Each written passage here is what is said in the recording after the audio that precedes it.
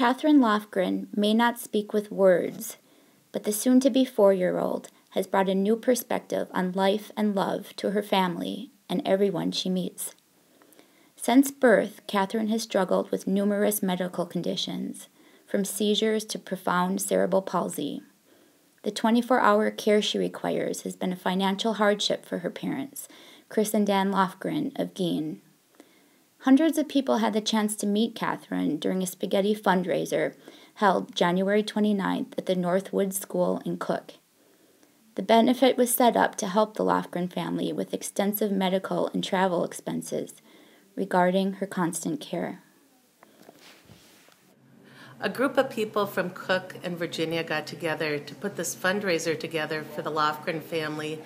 And so many of us feel that Chris and Dan have done so much for all of northeastern Minnesota for children and families through their jobs at Range Mental Health Center.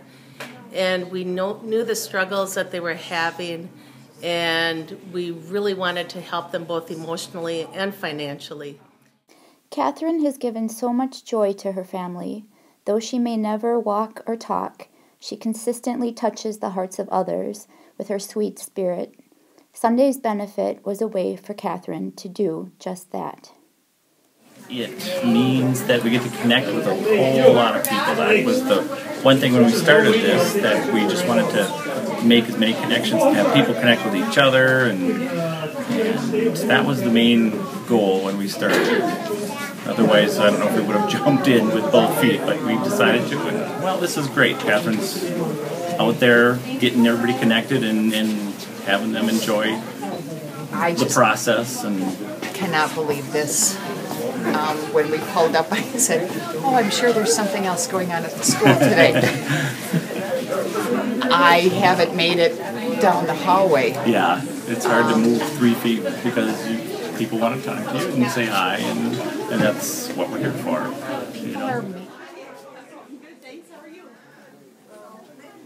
More than 800 people attended the fundraiser, which included a silent auction, raffles and drawings, a bake sale, photo booth, and face painting.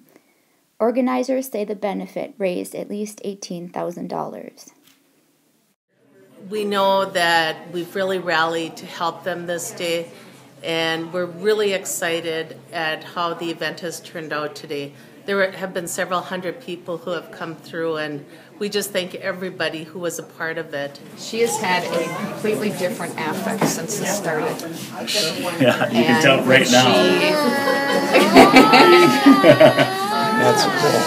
Is that true? She's going to get her 2 cents in. Is that true? Did you just say hi to everybody? Yes. Good work. That's cool. It is. It's unbelievable, and the people here today. This is Angie Reeby reporting for the Mesabi Daily News.